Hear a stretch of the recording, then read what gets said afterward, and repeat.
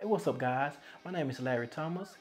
On this particular channel, we'll be talking about videography and photography.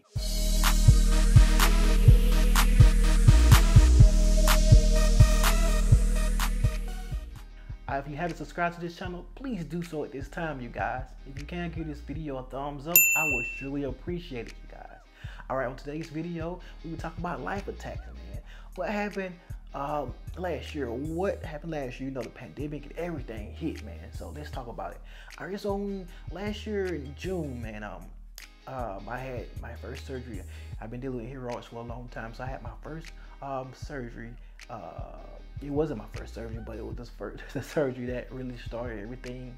But yeah, I had the bandage towel when they go in and put a rubber band on your hemorrhoids. I had that first in June. So after that, you know, it didn't work. Like the bandages fell off. So I had to really get somebody else to do, another doctor.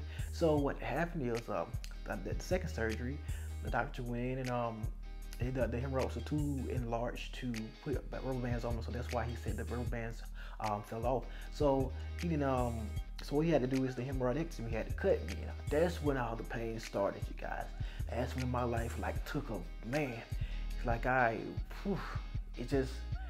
couldn't do anything. I couldn't work. I was getting depressed. I couldn't do anything with my wife or anything like that, man. And that's been happening for right now, like till now. I'm still, you know, going through a little pain, but it's getting better.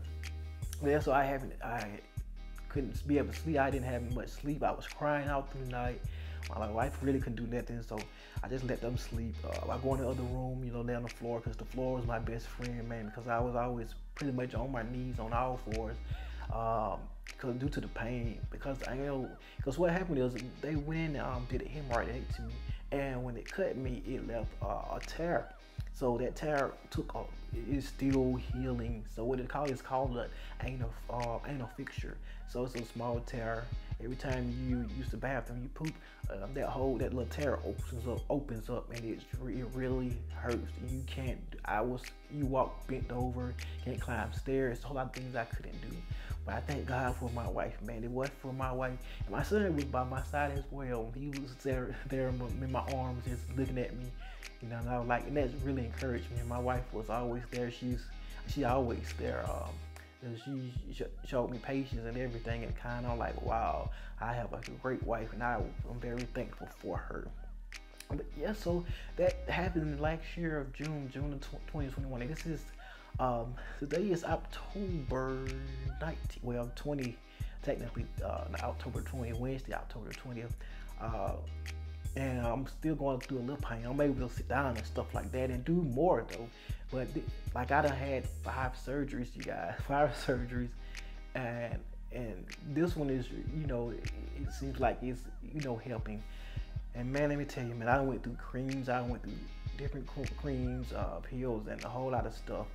But yeah, my life, it was attacked, man. It's like I couldn't work. I wanted to go back on movie stage, working as a background actor when I could do security. I couldn't do none of that. So like, and then I tried to get a work from home job. That didn't work because I couldn't sit down, and at the same time I tried to work, but God told me to leave that job, man. I couldn't even. He came and spoke to me. Now that's why I know God is real, and he's very personal with me, because he came and told me, like, you need to leave this job, and I got you. You know, he was like, don't worry about nothing, because I was really worried about how my wife would take it, even though she kind of took it.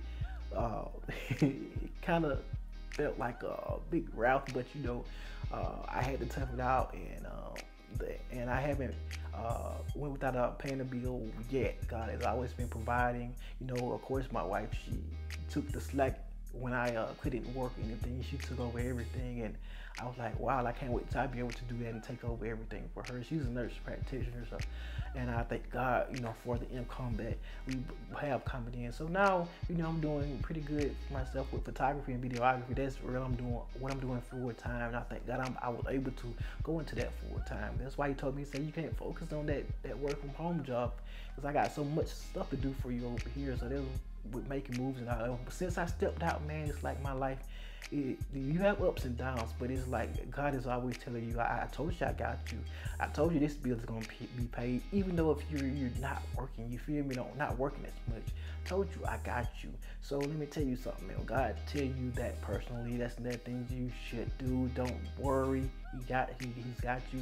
I know sometimes, especially if you're dealing with something like this, like I have been dealing with, you get so frustrated, you get doubt starting to kick in, worry, anxiety. But the Lord says, cast all that anxieties on you because He cares for us. But I know this is photography and videography channel, but I had to share that with you guys, man. Life attacks, and this is very important, man.